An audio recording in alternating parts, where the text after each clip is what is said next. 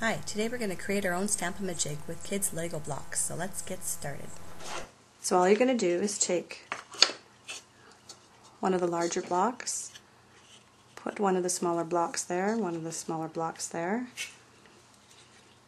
take your larger block and attach it, take your larger block and attach it, and there you have a makeshift stamp-a-ma-jig.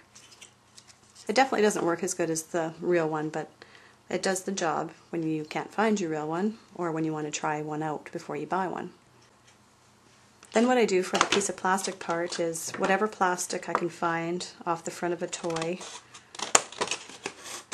you just cut yourself a piece of plastic. And what you need to try and do is make a right angle on one of the angles. Bring your blocks down, put your plastic in there, right up against there.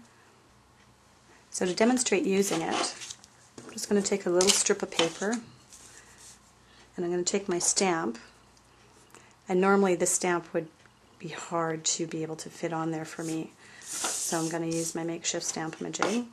And put your plastic right in the corner.